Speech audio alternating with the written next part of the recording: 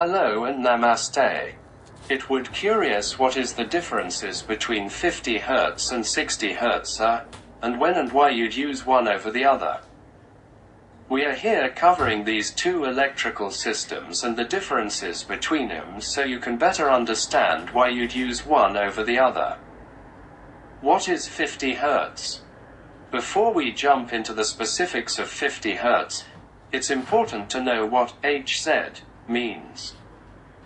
Hz, Hertz, is a basic unit of frequency. It measures the vibration cycle time of electric, magnetic, mechanical, and acoustic vibration. The word is named after Heinrich Rudolf Hertz, a German physicist who discovered electromagnetic waves.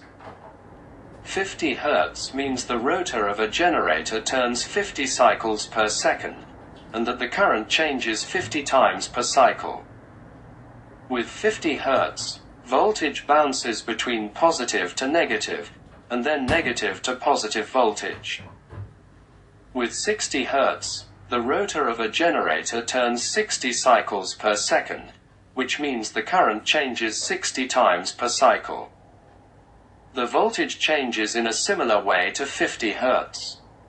Now that you have a basic idea of what 50 Hz and 60 Hz are, you're probably wondering how they differ and whether those differences are significant. Here are some of the major differences you should know about. Number 1, speed. For most standard motors, the RPM is proportional to the frequency, which means there is a speed increase when you use 60 Hz versus 50 Hz. In fact, 60 Hz can be up to 20% faster. Number 2, efficiency. In general, 60 Hz systems tends to use more voltage for the domestic power supply than 50 Hz. Voltage is higher at 60 Hz than at 50 Hz, however, and increases by roughly 20%.